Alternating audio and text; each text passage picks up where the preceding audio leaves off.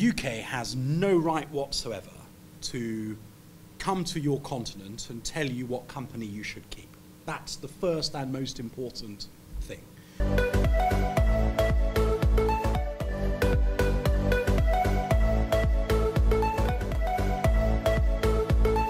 The UK's Minister for Armed Forces, Right Honourable James MP, has revealed reasons why friendship of UK Armed Forces and Nigerian Armed Forces are renewed regularly. He said it is because the two countries have worked together to solve challenges of maritime insecurity in the Gulf of Guinea and terrorism in the Lake Chad Basin. He promised that UK Armed Forces will continue to do so as this will connect to training and others. Well, first of all, it is a really important point to make that just because the British Army, the Royal Navy, the Royal Air Force were the Army, Navy, Air Force that was the original reference point for the Nigerian Armed Forces, that doesn't mean any automatic relationship thereafter. The reason that our armed forces remain so close is because that friendship has been renewed again and again and again since the point of independence, because we have worked together to address challenges like maritime insecurity in the Gulf of Guinea or terrorism in the Lake Chad Basin, and we will continue to do so. Now, a lot of that is connected to training together and sharing tactics and techniques for how to deal with the problems of the day, but also it's to do with a shared inventory. It's to do with operating the same kit, like, for example, the Husky armoured vehicle, which was a vehicle that was used very successfully by the British Armed Forces in Afghanistan, is designed to be used in counterinsurgency type operations such as is needed to address some of the security challenges in this part of the world. And so, that combination of training together, developing capability together, added to our shared history, is what makes the relationship between the UK and Nigerian Armed Forces so strong, and I have every confidence it will continue to be strong for many decades to come. Now, what the UK realises is that the UK alone can't deal with the challenges that exist, and nor should a European Navy or the Brazilian Navy or the US Navy be coming down here and thinking that it is the answer. What ECOWAS has is a very well-structured and well-organised response to the maritime security challenge that exists here. All of the ECOWAS countries contribute to that effort very well.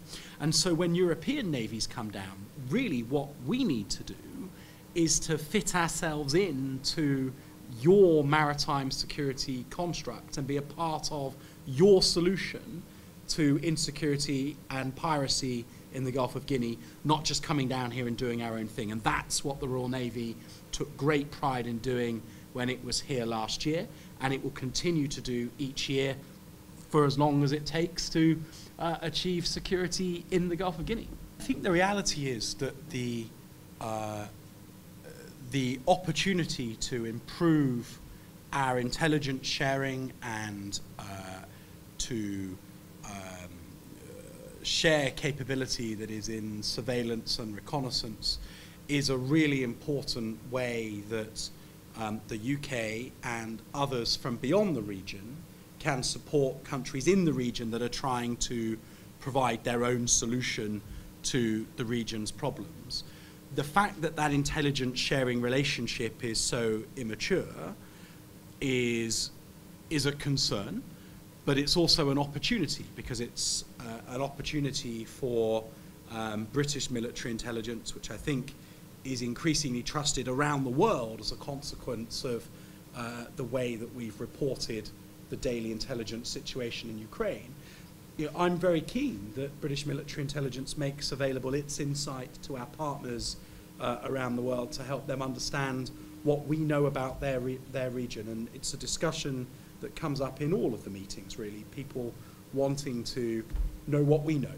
And as much as possible, we will do our best to share what we know so that you can know it too.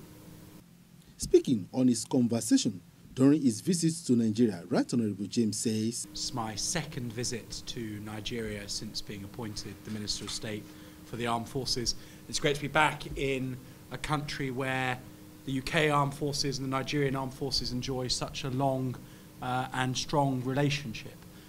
Clearly, the conversations that I've been having so far today and will continue to have during the rest of my visit focus on the security challenges in the region and the way the UK and Nigeria with other partners in West Africa can work together to solve them." However, Honorable James disclosed that UK has no right whatsoever to come to your continent to tell you what company you should keep. He said this while reacting to Ukraine-Russia war. He said Russia is aggressive by violating rule-based international order. He then calls on international community to respond. The UK has no right whatsoever to come to your continent and tell you what company you should keep. That's the first and most important thing.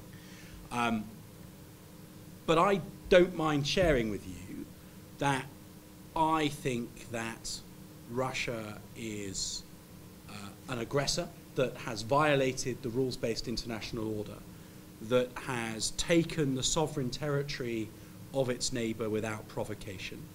I think it is right that the international community has responded as overwhelmingly as it has. And as you note in your question, the consequence of those sanctions and the consequence of the donations that countries around the world have made to the Ukrainian military effort have combined to ensure that over a year into the conflict, Putin has achieved none of the strategic aims that he started with.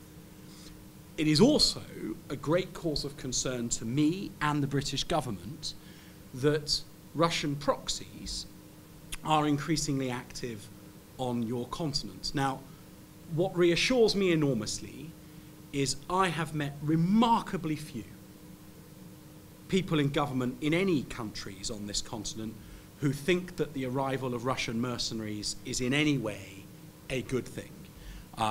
These are a private military company of ungoverned, ill-trained, ill-disciplined mercenaries who cause nothing but trouble everywhere that they go and who plunder the wealth of the countries that they operate in for their own wealth.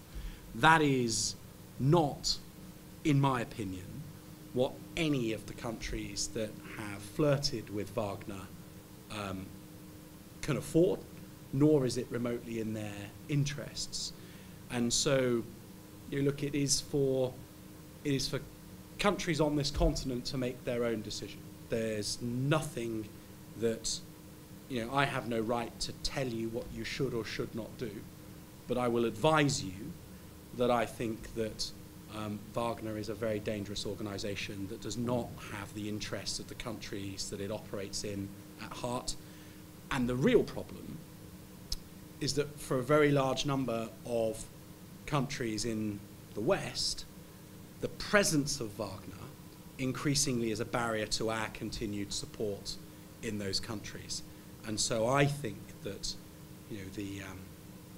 the decision that needs to be made is, does a country want the continued support, engagement, and military capacity that comes from a partnership with the US, the UK, France, and our allies, or does it want to put its future in the hands of a bunch of failed Russian corporals? And in my experience, for everything that we get wrong in the world, the partnership that we offer, I would argue quite confidently, is a better proposition. Gbemiga Olamikan, GTV Africa.